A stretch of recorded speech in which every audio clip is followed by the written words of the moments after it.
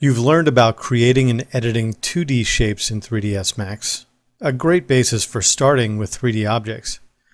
Now we are going to start working directly with 3D objects. This is probably one of the primary workflows you will have in the scene creation process.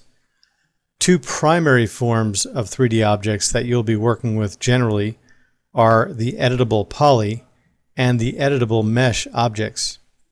There are other types of 3D objects, however, these are the two primary types of geometry within 3ds Max, and will be the geometry you're working with in most situations inside of 3ds Max. Editable mesh objects are composed of connected triangular faces.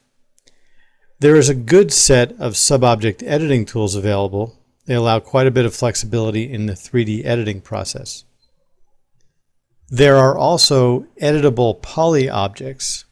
The major difference between editable mesh and editable poly is that the editable poly objects can be made up of multi-sided polygons and have a much more advanced set of editing tools available to you that make 3D poly modeling considerably more advanced than the editable mesh.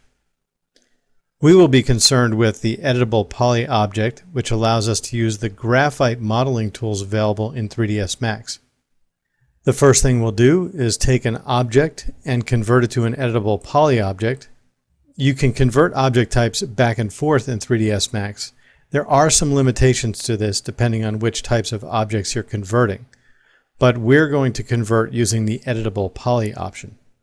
We'll then use the graphite modeling tools to learn about a procedure called paint deformation, where we will actually paint hills on our editable poly landscape.